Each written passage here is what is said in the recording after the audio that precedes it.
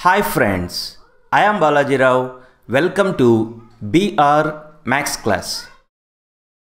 In previous class, we learned vertical line test to check whether given relation is function or not. I felt that video is little longer. So I am going to do a short video as it is a shortcut how we check given relation is a function or not. You see this question, which of the following graphs are the graphs of a function? How we decide this graph is a graph of a function or not? How we decide this graph is a graph of a function or not?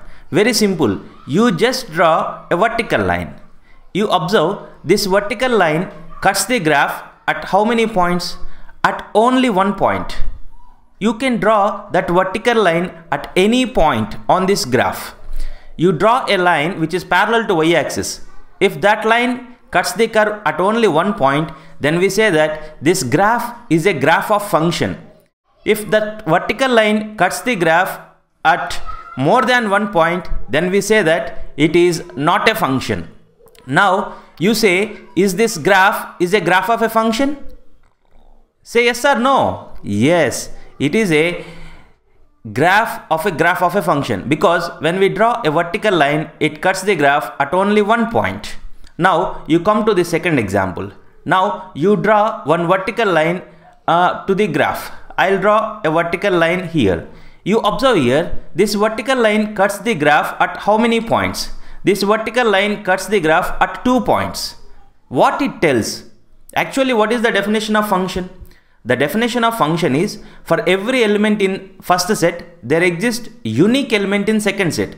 But it tells that for this x value, there exists two y values.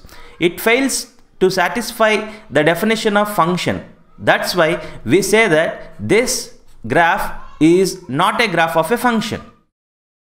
Why we are saying this is not a graph of a function? Because when we draw vertical line, it cuts the curve at more than one point. You observe this graph. You draw one vertical line. You check it whether it cuts the graph at only one point or not. Yes, you can observe that very easily. You draw a vertical line to this graph. It cuts the graph at only one point.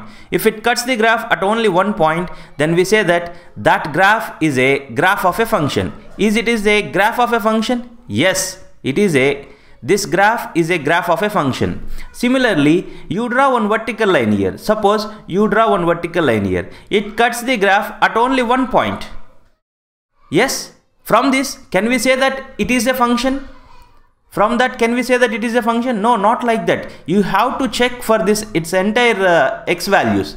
You check here. If you draw a vertical line here, this vertical line cuts the graph at more than one point. This tells that for this particular x value, there exists three y values. But what is the definition of function? For every element in first set, there exists unique element in second set.